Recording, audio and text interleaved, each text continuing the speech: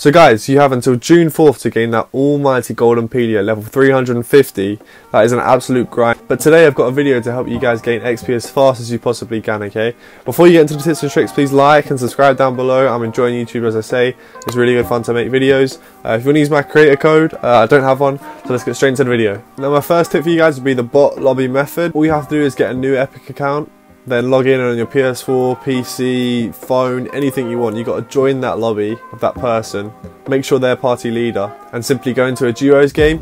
Now the thing is, which is a bit difficult now, you cannot go into squads anymore because skill-based matchmaking is removed. If you go into duos, I think skill-based matchmaking is still available. However, sometimes in a duos game, skill-based matchmaking is not implemented, so I can come up against some sweats. Now, to solve this issue, all you want to do instead of going into a full bot lobby game, you want to go into a Team Rumble game. This is a fantastic method. Team Rumble is a great game mode. It's fantastic because you've got redeploy, so you can quickly move around the whole map. But yeah, either one of these game modes is fantastic, guys. So it's a normal duos game with a bot, so you can go into a bot lobby.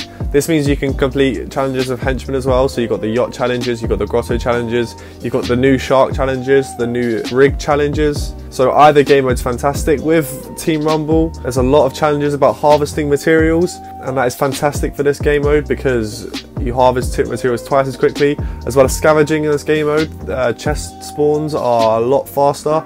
There's a lot more chests and ammo boxes around the map in Team Rumble. Now in this last update, Epic have added loads of new challenges for location domination.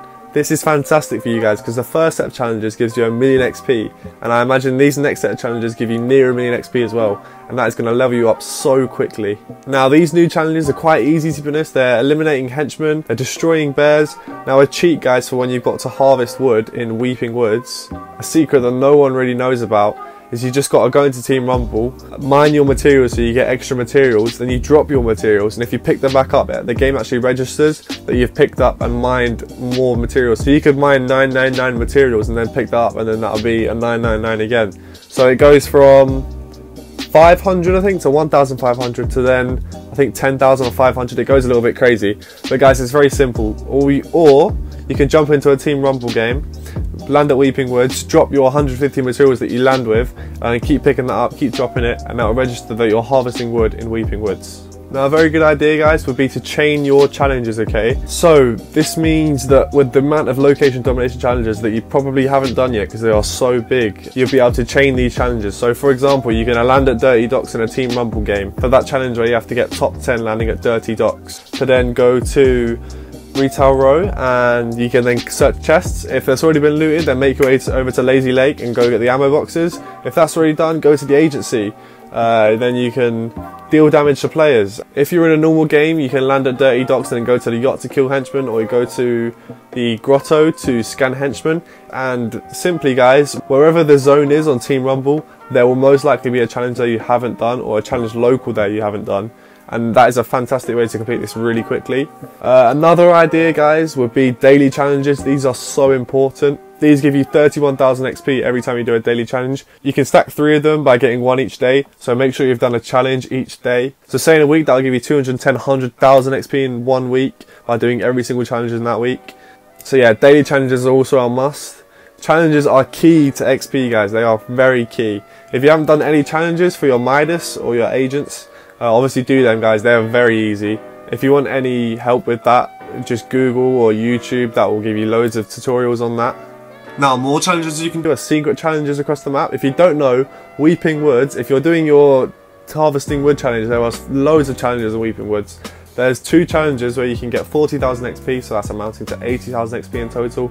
If you don't know about the beef between the gnomes and the teddies, I don't know where you've been in Fortnite Battle Royale. That is the main storyline in this map. No, I'm joking, obviously there's a massive storyline. But yeah, these guys are at war right now, so if you want to head over to Deadpool's cabin, there is secret challenges in the bottom that you will activate by touching a honey map, or there's challenges where you've got to change the telescopes of the gnomes.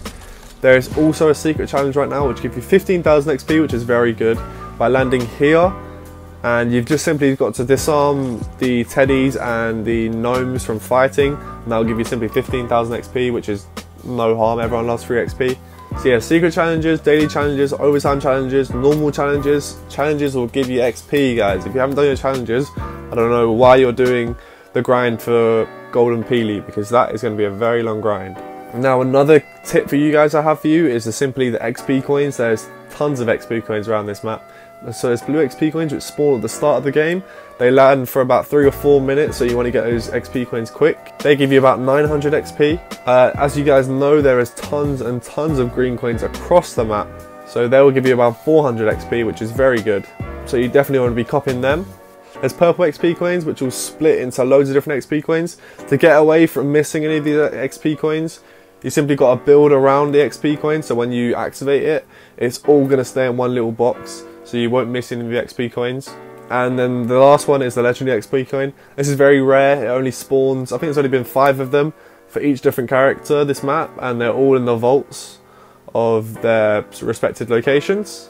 So they give you 2,000 or 1,500 XP, quite a lot of XP guys, so if you haven't got them, go get them. And another tip for you guys is the medal punch card. These medal punch cards are vital for your games.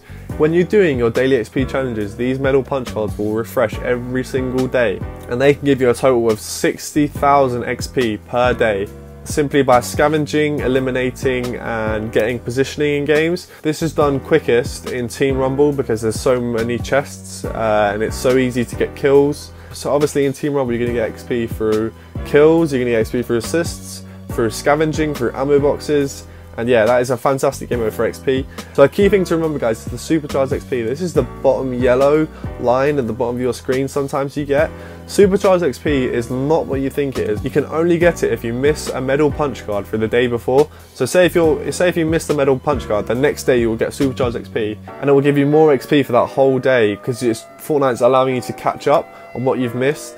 But don't be fooled guys, it doesn't give you twice the amount of XP. It gives you, say, 40% less XP than you would have normally earned by getting the medal punch cards normally. So make sure you're doing your medal punch cards, because supercharged XP is not what you think it is. It only helps you catch up if you missed a certain day. So yeah, that was a lot of information to take in guys. If you want to replay the video to go back and slow it down, yeah, I did speak very fast because I want to keep you guys engaged. But yeah, realistically, Gold Peely is a real grind. Level 350 is a real grind. I'm currently like level 190, but I've got loads of challenges to do still because they're quite time consuming to say the least, but they are definitely worth it to do.